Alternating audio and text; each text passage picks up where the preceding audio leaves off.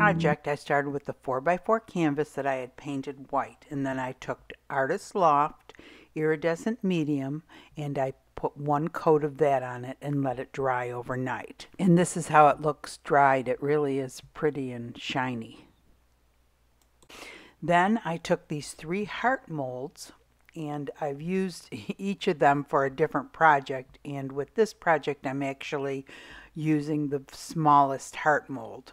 And these heart molds I did pick up on Amazon. There was actually 4 of them for $11.99. So I pre-mixed the resin off camera, and I poured about a 1/4 inch of resin in the bottom of each of these molds. And then I took my gold reflective glass, it's actually fire glass that I picked up on Amazon, and I put that on top of the resin just so that, and made one layer just so that each piece was actually touching resin. When I was done with that, I took another layer of glass and made a second layer, piled it as high as I could, and then took the resin and just drizzled it over the second layer so that resin was touching each piece to be sure that it was holding it in place. Now this has to sit overnight. After 12 hours you can usually demold it. It takes a full 72 hours to set, and this is art resin that I'm using for this project. So for this next part I used 3 different products. I used a mica powder from Eye Candy, the color red. I'll link it in the description, and also another Eye Candy mica powder called Snowflake, and then Artist Gloss varnish. And of course you can use any varnish you want as long as it's clear. And then the next day I took it out of the mold, and you have to be really careful when you're demolding it. You need to go around the edges carefully to make sure nothing's stuck, because when using your heat element to get rid of the bubbles, you can melt the mold to the glass or the resin, and it can cause tearing, so you have to do it very carefully.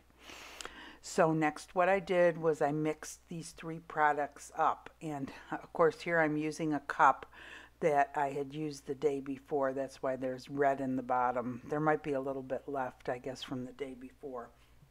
But I take the red Eye Candy mica powder, just a tiny bit, and the Snowflake Eye Candy mica powder, just a tiny bit, and mix it with this Artist Gloss varnish. And you really don't need that much, and it comes up this beautiful metallic sparkly red. It is so pretty. And then I'm just taking it and painting it along the edges, and then making like a 1/4 inch border on top of the glass on the very top of the heart. And it turns out so pretty. It is such a pretty metallic sparkly red. I don't know if you can see it, if it looks as good on the camera as it does in person, but it certainly is pretty. And then that should really dry for probably about an hour before you do anything else with it. And that is so pretty. It's just very metallic and sparkly. So next it was ready for resin, and I had to put the canvas up on top of a cup, because when it drips down your canvas, the resin would dry stuck to the protective paper underneath. So you always have to put it up on some kind of a cup. And I pre-mixed the resin off camera. It's art resin. It's a 1-to-1 ratio resin, and I just went ahead, put some on, and with my gloved hand smoothed it out all over the canvas, because that's really all you need. And then I took my little pieces of jewelry. It's actually jewelry beads, I guess, with the letters on it, and I just put them up on top of the resin. I didn't even put resin over that or any more resin over the heart, because that will dry and stick to it perfectly fine. It'll be great. And the best thing to use to move things around in the resin, on the resin, is a toothpick. They work really good, and a good way to make a straight line with these letters here.